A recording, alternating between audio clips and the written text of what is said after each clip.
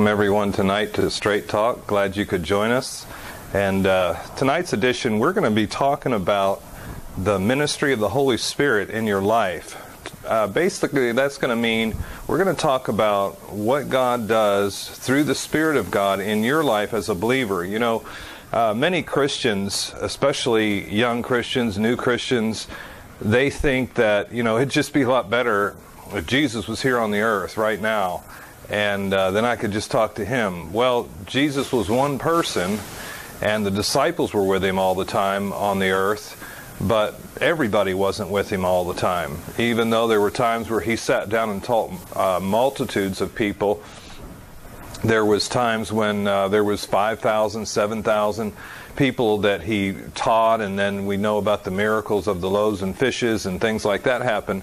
But Jesus made a kind of a interesting statement that, you know, sometimes people don't want to hear this just because they don't understand what the Spirit of God is for and why he came. But Jesus said in John's Gospel that in the 16th chapter, verse 7, he said that it's better for you, talking to the disciples at the time, he said, it's better for you that I go away, because if I don't go away, then the Comforter, or another translation says the Helper, he cannot come. But he said, but if I go away, then I will send him to you. And so, you know, if you think about this, when Jesus departed from the earth after the crucifixion, he was raised from the dead 3 days later, and then he appeared to 500 people in one spot and appeared to the disciples in the upper room, and different people had seen him.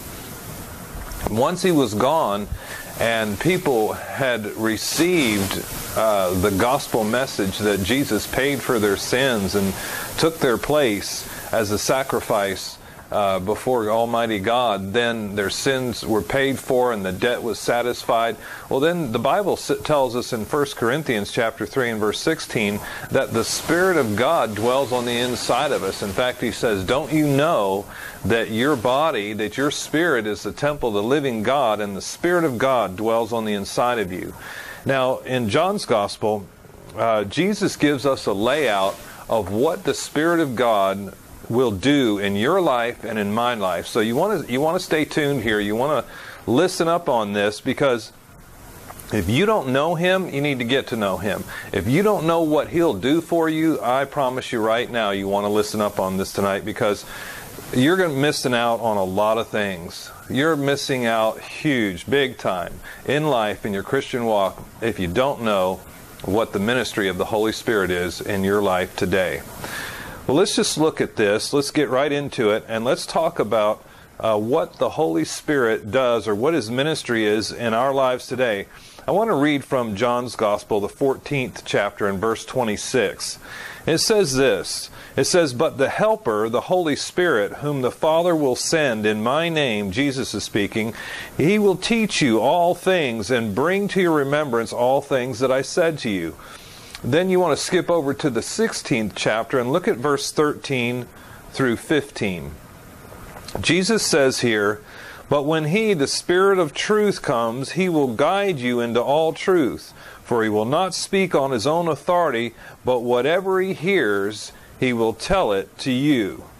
And then he said here, whatever he hears, he'll tell it to you, and tell what is to come. Then he says here in verse 14, he will glorify me, because he will receive from me what is mine, and he'll tell it to you. Everything that the Father has is mine, and that's why I said, the Spirit will receive from me what is mine, and will tell it to you. Now think about this. You know, the disciples had Jesus with them on the earth, but not everybody could be around him all at one time. But you and I as believers today, the Bible tells us that we're the temple of the living God, and the Holy Spirit's job, or his ministry, is to do just what Jesus said. He said that he would take the things that were His, that were Jesus, and He would show it to us. In other words, the words, the wisdom, the knowledge, whatever it is that Jesus is wanting to say to you and I today, He's saying it through the Holy Spirit who dwells on the inside of us. Now, this is an amazing thing because He says several things that the Spirit of God will do. And tonight we're just going to talk about that there are 4 things that Jesus said the Holy Spirit would do. And these 4 things the Holy Spirit will be faithful to do. The Holy Spirit on the earth is really here like a servant, if you will. The Scripture says that He won't speak on His own authority. Another translation says He'll not say of His own initiative, but whatever He hears, that's what He's going to speak. So basically, it's like it's almost, if you will, maybe crude analogy, but it's like a relay system. Jesus is speaking by His Spirit to our spirit, who's on His Spirit's on the inside of us, speaking through His Spirit to our spirit, and then that comes floating up on the inside of us, and understanding comes to our mind.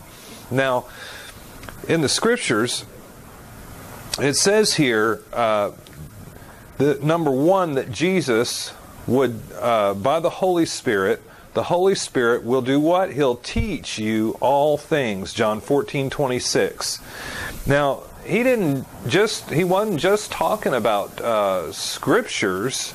Think about it. There's plenty to go on in life. There's a lot in the Bible. There's a lot of Scriptures that address a lot of things. And the Spirit of God will teach you concerning God's Word. He'll open the eyes of your understanding, as the Bible says in Ephesians chapter 1 and verse 17.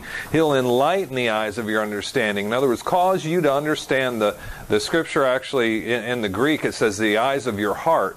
He'll cause you to be enlightened or to understand what God is saying in His Word. And that is definitely one of the most valuable ministry aspects of the Holy Spirit, because we come to the Word of God, and it's almost like people say, if you really want to strike it rich, if you're panning for gold, everybody could find a few nuggets here and there on the surface, but if you want to strike it rich, you have to dig. You have to dig deep.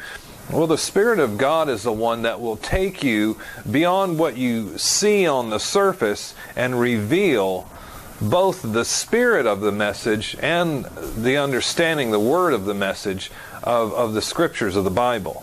But then there's more than that. The Spirit of God will also teach you concerning the things of life, everyday life, and He'll teach you about relationships, for instance. He'll teach you things like, I know for my own self, I used to buy cars. I think I've had probably 10 or 12 now in my life, and the last probably 7 or 8 cars, before I'd go here and there and buy a car, usually I'd go to a dealership and I'd pay all kinds of money, and I realized later that, man, I was paying way too much money for these cars, and so I just started praying about it. And I started talking to the Lord about it, and He began to speak to me about how to buy a car. Well, needless to say, I've bought 2 almost new vehicles, just a couple of years old, 3 years old, and I've bought those for $6,000 under the book value, 2 of them. I haven't paid even the blue book value, what they call that. I haven't paid that in the last probably 7 or 8 vehicles. God taught me how to buy a vehicle, how to save money. Well, I don't see that in the Scripture where that is, but He said the Holy Spirit, He would teach you all things. He said all things. He would teach you concerning the things that concern you in life. So don't get the idea that, God is only interested in me learning His Word and things that the Bible has to say, and then that's just it. Outside of that, He's on another plane in another realm, and we don't talk. No, that's not the God of the Bible. The Bible says, it teaches that God made man for fellowship, and you can read that in the book of Genesis and see in the first 3 chapters there, well, 2nd and 3rd chapters where you'll find the information. But God's not interested in just talking to you squarely only about the Bible. Listen, He'll talk to you about anything that concerns your life. He cares about you. The Bible says God is love. Well, then secondly, let's talk a little bit more about what the Holy Spirit will do. As we said, the disciples, they were with Jesus. Think about this. The scripture in James says that God's no respecter of persons. Now, if the disciples were with Jesus, day in and day out, and no doubt personal things came up and they talked about it. They talked about things of life, and Jesus sat down and taught a lot of things to these guys. John said, I suppose if everything Jesus did and said was written in books, I don't think the world itself could contain the books. That's quite a statement that John made. So Jesus did a lot of talking, a lot of teaching, a lot of explaining about things, a lot of showing things. And if he did it for the disciples, he's no respecter of persons, then he'll do it for you and I through the Holy Spirit today. And so that's another part of the Holy Spirit's ministry. Then I like this. The second thing in John's Gospel, the 16th chapter, is Jesus said that he would guide you into all truth. If you've ever been to caverns, maybe underground caves with stalactites and stalagmites or different things like that, usually those places are pretty dark, and then they have a little light system, and the guide will walk through many times because he just knows the place like the back of his hand. And they'll flip lights on and they'll take you through, but everyone else going, unless you've been before, you have no idea where you're going. You don't know how to go through them, but that's why they have a guide.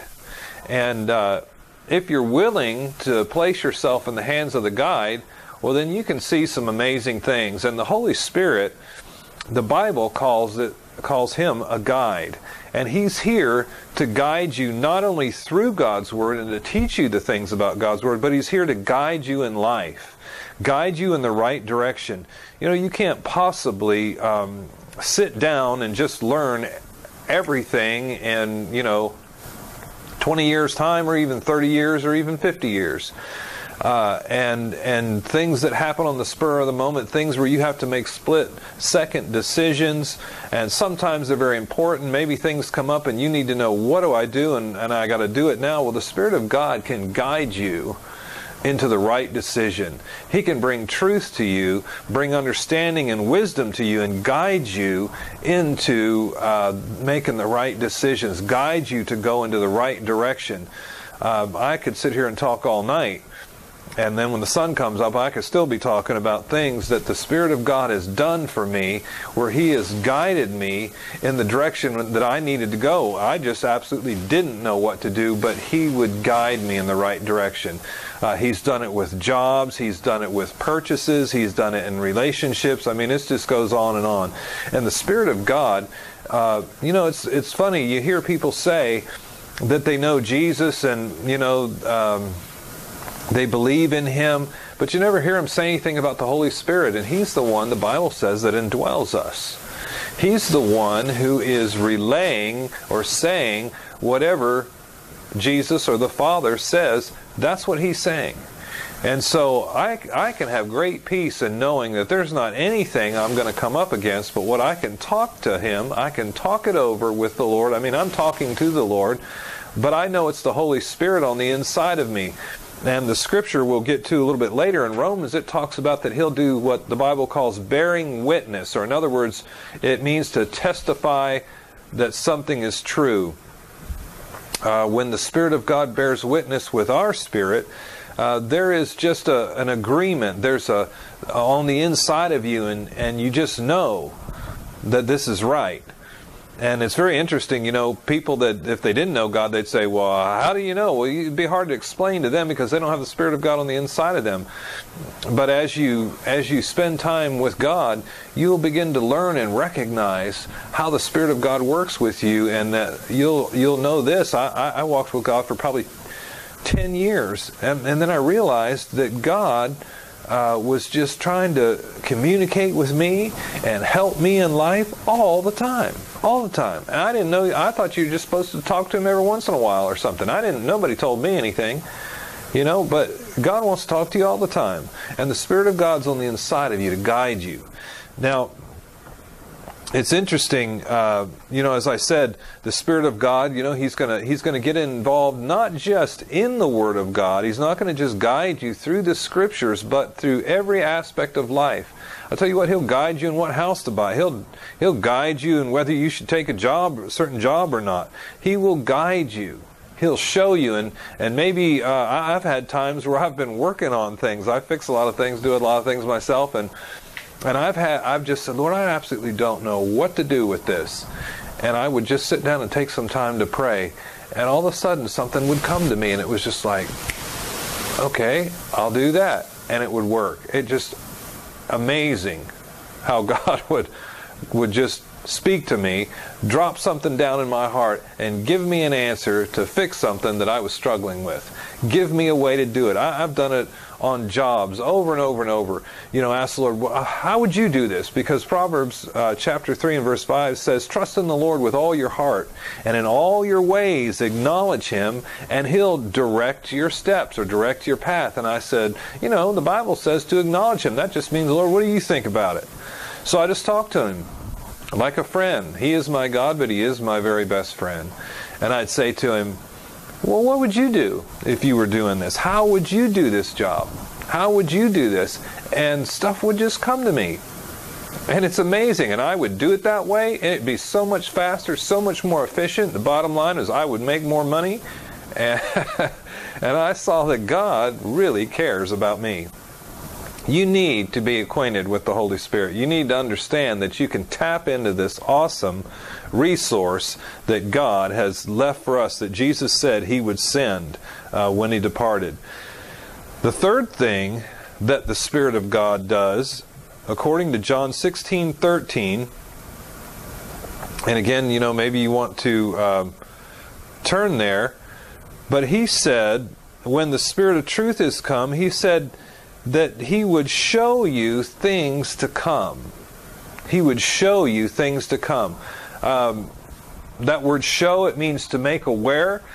Sometimes the Lord's shown me things in a dream that were about to come. Other times I would just see myself having a conversation with someone, and I heard myself say something, and then they said something back. And it was just, sometimes I've had this happen as early as maybe an hour or two, and then I ran into this person, conversation started, and right as I was saying certain things, all of a sudden I remembered what I had seen earlier. It just came up. It was almost like watching a little mini vision, watching a TV thing, and I just, all of a sudden I just realized, I know what they're going to say. And they said exactly what I saw them say. I've had it happen weeks in advance, months in advance, different things like that. God said that the Spirit of God, when He was come, He would show you things to come. He'd show you things about the plan of God for your life, what God wants to do in your life, but He'll also show you about the things that you're dealing with right now, what you're living in, and the issues of life that are going on. And you might be thinking, what should I do here? What should I do there? The Scripture says that the Holy Spirit, He will show you. Think about it.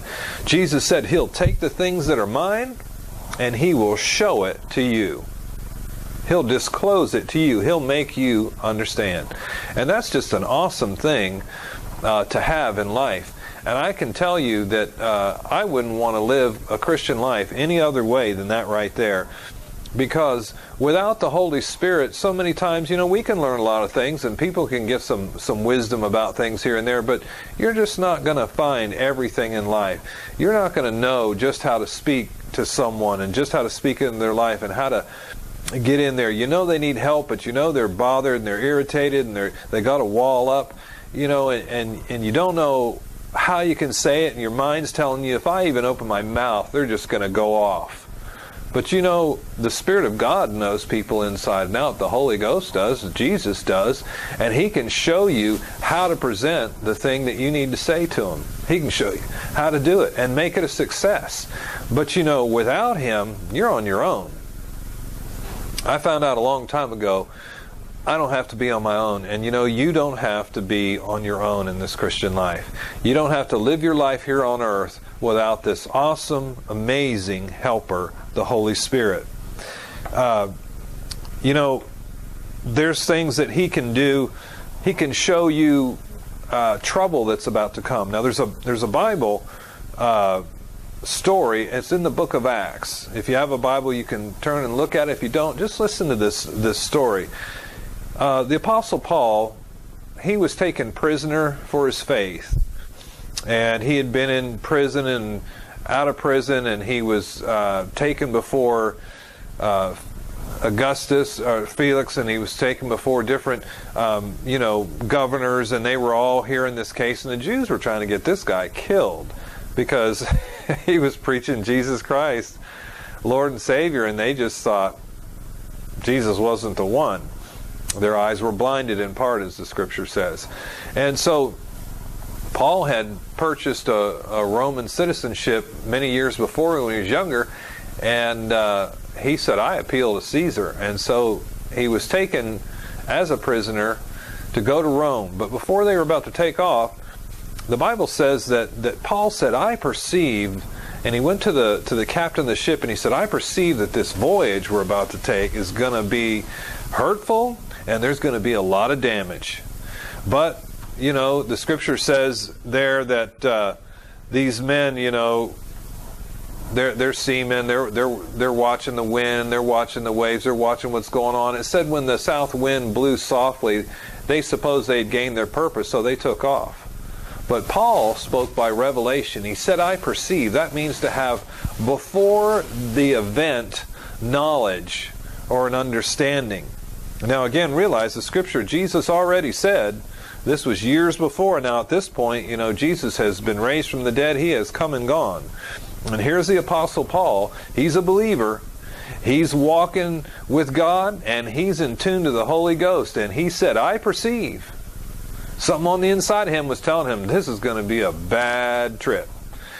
And he was sure of it enough that he went to the captain of the ship and said, I don't think you guys want to take off right now. I perceive that this trip is going to be with a lot of hurt and a lot of damage, not only of the things on the ship, but also of our lives. But they didn't listen to him. And if you go on, the Scripture says that they weren't, you know, too far out, too many days, and it said that all hope that their lives should be saved was taken away. They hadn't seen the sun or the stars, the Scripture said, in many days. This is in the 27th chapter of the book of Acts. They hadn't seen the sun or stars in many days, and all hope that they should be saved, Paul said, it was then taken away. And so, you know, Paul went down to the bottom of the ship, and he was down in there. I believe he was probably praying, tuning in, and the Bible says that an angel appeared to him. And he said, Paul, don't be afraid. He said, God has given you all that sail with you. You've got to appear before Caesar, and you're going to Rome. So he went up on the top of the deck, and he said, listen, you guys, everybody's been fasting. Nobody's eating. You know, these guys were praying to whatever God they thought they knew. And maybe there was some that were praying to the God of heaven. But Paul said, an angel stood by me tonight, and he said, listen to me, sirs. He said, I believe God that it will be even as it was told me. There will be no man's life will be lost. Not a hair from your head will fall. And he said to him, now eat some food and be of good cheer. We're going to be all right. In the process of time, they came between two seas. The ship was broken. They all jumped on pieces of board, came to a certain island, and the native people took them in, took care of them, and they were fed. In fact, Paul ended up praying for the governor of the island. The guy had some kind of bad disease. The guy was healed by the power of God, and then later on they were able to get another ship and continue on their journey. See, Paul knew all that stuff was going to happen ahead of time, and the reason they were spared, all those men's lives were spared, even though they disobeyed what Paul said, it was because Paul was on a mission for God, and Paul was a believer. Paul said, don't do it. They did it anyway, and because he was a prisoner, he didn't have a choice. But he did tell them, this is going to be a bad deal, you guys. And they didn't listen. Now, afterwards, he said, you should have listened to me and not to have loosed out from the island of Crete. But they did. You know, the Spirit of God showed me something. I felt like I ought to share this tonight. Many years ago, I was in a certain town in the state of Missouri, and I was out with a pastor, and we were out just, there was some people in the car, and we were talking, and actually we were just kind of laughing and carrying on. But just in a little bit, I had this urge to pray, and kind of silently on the inside while the others were talking, I was praying. And finally, it just got so strong, I said to him, I just turned to him, I said, we need to pray. We just need to pray. And of course, they looked at me kind of strange, like, you know, we've been having this big fun time, we're laughing, we're carrying on, and you're saying we need to pray. Well, they said, all right, so we started praying. And I was driving on my way out of town. Something was drawing me to go that way. I just had something on the inside that I needed to go up toward the edge of town. So I went up that way, drove up a little ways, and I just had this thought, turn around. And I came back around, and when I turned around, I got back up onto the, just coming into town, and prayed a little bit more, and moved over to this other ramp to go back up onto this highway, and I just had the strongest urge to go up there. I just thought, something is wrong, like somebody's life's in danger. And as I got up off the exit ramp, or the entrance ramp, I guess it would be, onto that highway, I looked back to my left, checking traffic, and there was a car that had just wrecked into the guardrails. Now, this was an overpass, would have had, you know, quite a drop to the bottom, and here was this car that was just smashed up, and it was the only car there. It wasn't there a few minutes before, because we had driven by that area, and there was nothing there. But God was alerting me that something was about to happen. We went over to the car. When I got there, the roof was caved down in. The guy was sitting there behind the steering wheel. There was blood in his mouth. His eyes were just, you know, it looked almost like nobody was home. But you could see he's breathing. He's still alive, but man, he's hurt. He's just messed up. So I climbed over through the wreckage. I got up to him. The doors were crinkled. You couldn't open the doors. The windshield was busted out. And I knew in an instant why I was there. I needed to tell him about Jesus Christ, to receive him as Lord and Savior. And I looked at him and I said, if you can hear me, if you can understand me, just blink your eyes. And his eyes moved. He blinked. And I said, you need to receive Jesus Christ right now. I knew this guy was so messed up, he probably wasn't going to live through this wreck that he had been in. It didn't look good. And I said to him, Jesus Christ died for you, paid the penalty of your sins and mine, and you need to receive him into your life right now. And I told him, just on the inside of you, say, Jesus, come into my life, be my Lord, be my Savior. And I said to him, if you understood me and you did that, I'm asking you to blink at me. And I just barely saw an eye twitch. Moments later, I think a police car had come, an ambulance had showed up. Someone else had obviously seen that gone by. And they came in and they had those jaws life. They cut the thing out. Well, I found out, I was in town doing meetings, and I found out within a couple of days that guy didn't make it. But I can tell you this, I'm just sure as I know my name, that guy had someone praying for him. Somebody was praying that he would receive Jesus Christ as Lord and Savior. And in his case, man, it was just seconds before he died. But an amazing thing, God got my attention. God sent somebody to this guy just in the nick of time, just barely in time, but he heard the gospel message and he acknowledged with the eye blink that he heard me and that he responded. And you know, that's a story that, you know, I can see it every time I tell it. I can see the guy's face, I can see the accident site. And I'm 53 years old right now, and that happened when I was about 26. But that was just an incredible event that took place, and I could talk about a lot of them. But you know, the Spirit of God, as the Scripture said, He will show you things to come. I've had many times where He's told me, don't go this way, don't travel that route, don't do this, and just gotten me clear of trouble and clear of bad things happening.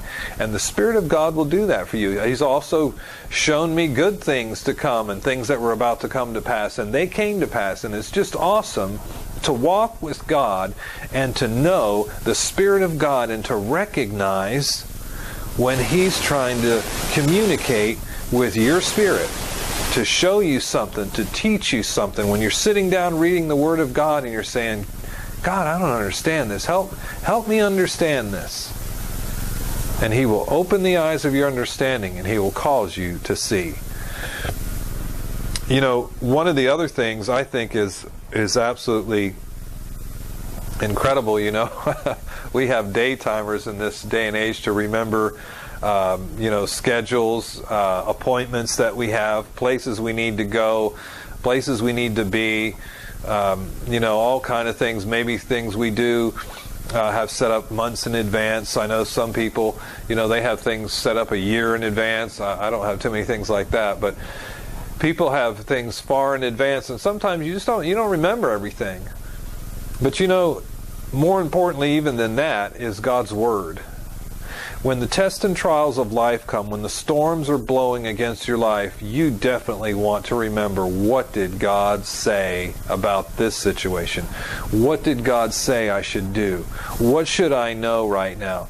And Jesus said that the Spirit of truth, when He was come, Jesus said that He would bring all things to your remembrance. Now that's an amazing thing. He said, all things that I have said unto you, He would bring it to your remembrance. The Spirit of God would take the things that God has said to us, and of course His written Word is there, but when we read that and we've meditated on that and we've talked to the Lord about His Word, sometime later down the road, suddenly I need that Word. I need what it says. And the Scripture says that the Spirit of God will bring it to our remembrance. Maybe you can relate to this.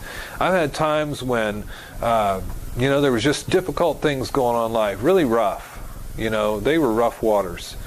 And the Bible says in Psalm 32 and verse 7, I'll read this.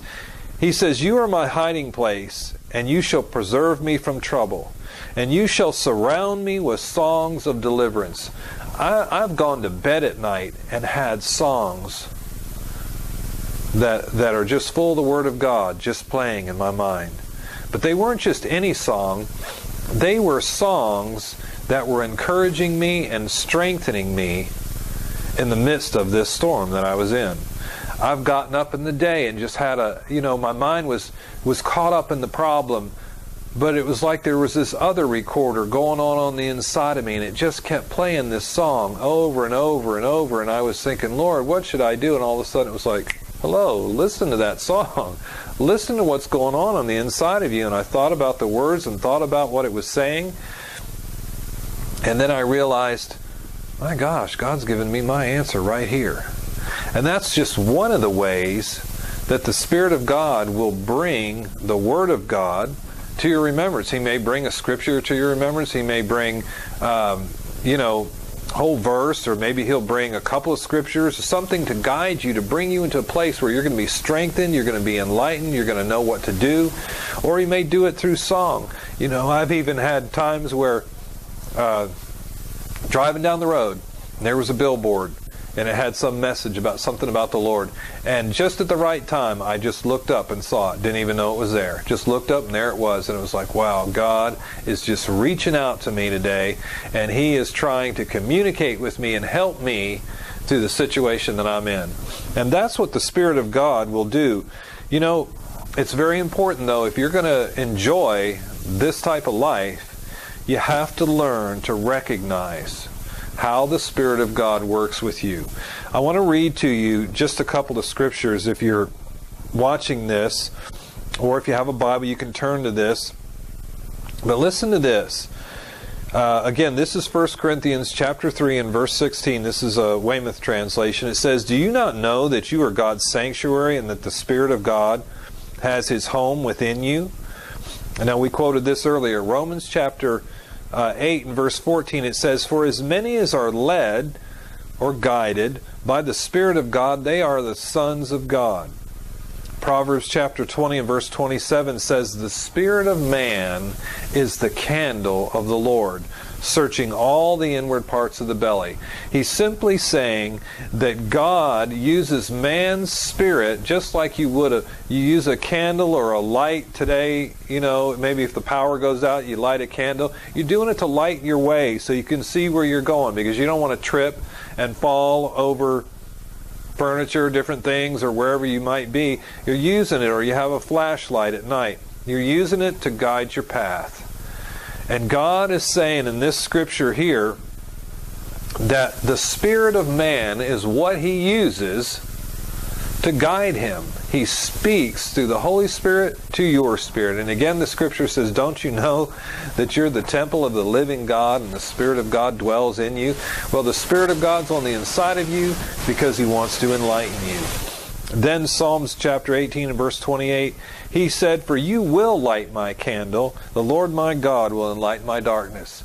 Now again, don't think that God's just going to do this for some special Christian or some special believer or the preachers or Bible school graduates. No, God is going to do this for everyone who is a child of His, a son, a daughter of God. God will do this for you. Why? Because He already put the Spirit of God on the inside of you when you were born again. When you receive Jesus Christ as Lord and Savior, the Spirit of God immediately comes on the inside of you. And that is the very first thing, the very first initial thing that takes place on the inside of you, is that the Spirit of God comes in, and in the same instant, the Bible says that we are made a new creation in Christ. 2 Corinthians 5:17 said, "If any man's in Christ, he is a new creation. Old things are passed away. Behold, all things are become new." And so the Spirit of God dwells on the inside of us, and God's using your spirit to speak to you, to speak into your life. Then Jeremiah chapter 33 and verse 3, God said this. Listen to this. He said, "Call to me, and I will answer you.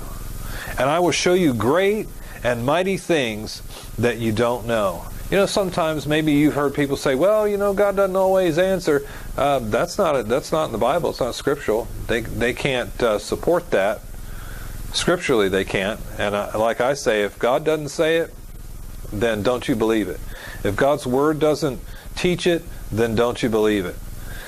God's Word says, "Call to me and I will answer you." And that doesn't mean some happy day. No, He says, you call out and I'll answer you. Sometimes people say, "Well, I've called out to the Lord and He didn't answer me." He did answer you. You just didn't recognize. And the way that that's going to come is you're going to have to spend time, talk to the Lord, but then don't keep doing all the talking. You're going to have to be quiet. You're going to have to sit still. The prophet of old said, "I will sit, I will wait and see what the Lord, what He will say to me."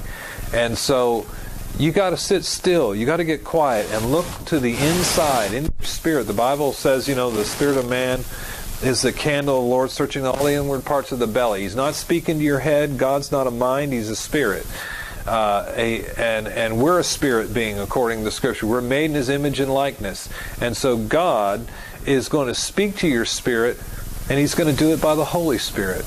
He's not going to speak to your head. He's not going to write it on the wall. Yes, God might use some outward things if He can't get through to you. But listen, He's given you a great treasure. It's called the indwelling Holy Spirit of God.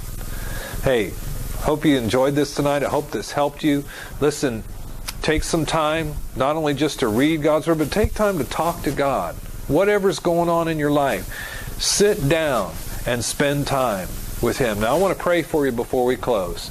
If you're watching this and you're just saying, I just kind of been struggling a little bit, and sometimes I believe God's speaking to me, other times I'm just not sure what's going on. I'm just going to pray that God will help you to recognize how the Spirit of God is working within you. So right now, I'm just reaching out to you. I'm going to pray for you. You receive this. Father, in Jesus' name, I just pray for everyone that watches this. They're watching it live, or maybe they're watching this at a later date, Lord, in the archived videos. And so I just thank you right now, Lord, whenever they're watching this, whoever's watching this, in the name of Jesus, Lord, I pray that those who have been born again will have a heightened awareness by the revelation of the Spirit of God of when the Holy Spirit is talking to them or speaking to their heart or communicating with them, trying to show them something, trying to communicate something to them. I pray that you would just help them to recognize when you're trying to minister to them, when you're trying to speak into their life, when you're trying to communicate or show them something to come. In Jesus' name, amen. Now, if you're watching this and you say, well, I don't know God, I'm not saved. Well, you can be. Right now, the Bible says, Romans chapter 10, verses 9 and 10, the Bible says that with the heart, man believes to a right standing with God, and with the mouth, a confession is made to salvation. The Scripture says that if you believe in your heart that God raised Jesus from the dead, that He's paid the sin for you, paid the penalty price for your sins, and raised Him from the dead. If you believe in your heart and confess with your mouth, the Scripture says you shall be saved. The Bible says that whosoever calls upon the name of the Lord shall be saved. So it doesn't matter where you are. I don't care if you're in a bar watching this. I don't care if you're doing drugs watching this. You're backslid watching this. It doesn't matter what kind of lifestyle you're in. I don't care if you're a prostitute. Don't care if you're gay. Don't care what's going on in your life. God loves you. God cares about you. It doesn't matter how big of a wreck you think you've made of life or how many times you've cursed His name. God is a merciful God. He's a loving God. And right now, you need to ask Him into your heart. Just say this with me as I pray. Say, Heavenly Father, in the name of Jesus, I ask you to forgive me of my sin. Jesus, I ask you to come into my heart. Come into my life, be my Lord, and be my Savior. I accept you right now, and I thank you for receiving me. Now, if you prayed that prayer, the Bible said whoever calls on His name would be saved. Then I can say to you, welcome to the family of God. Right there on the screen, if you're watching this on YouTube, it does have a link on my videos at the end of Gospel Flight Ministries. You can just type in gfmi.us, contact us, and tell us that you got saved. If you're there on the site already, well, you can see it at the top of the homepage. Hey, thanks for joining us tonight for Straight Talk.